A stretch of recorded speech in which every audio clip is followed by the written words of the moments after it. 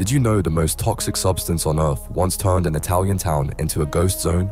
July 10th, 1976. Seveso was just another quiet Saturday. Families were having lunch, children played in the streets. Then the Icmesa chemical plant's reactor exploded. A white cloud drifted silently over the town, carrying dioxin, 2,000 times more deadly than cyanide. Within hours, birds fell from the sky. Cats and dogs collapsed in yards.